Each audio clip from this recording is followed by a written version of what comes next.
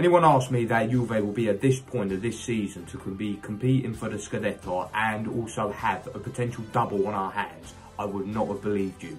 Right now, we are on course having an exceptional season, and that is heavily influenced by the youth that we have been introducing to the team.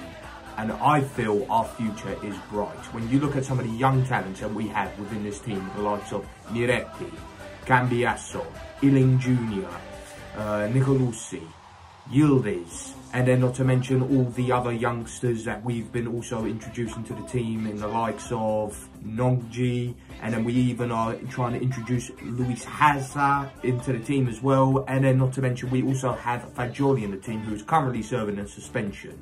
Juve's future is in very good hands here. We are investing into the future and our future looks incredibly bright.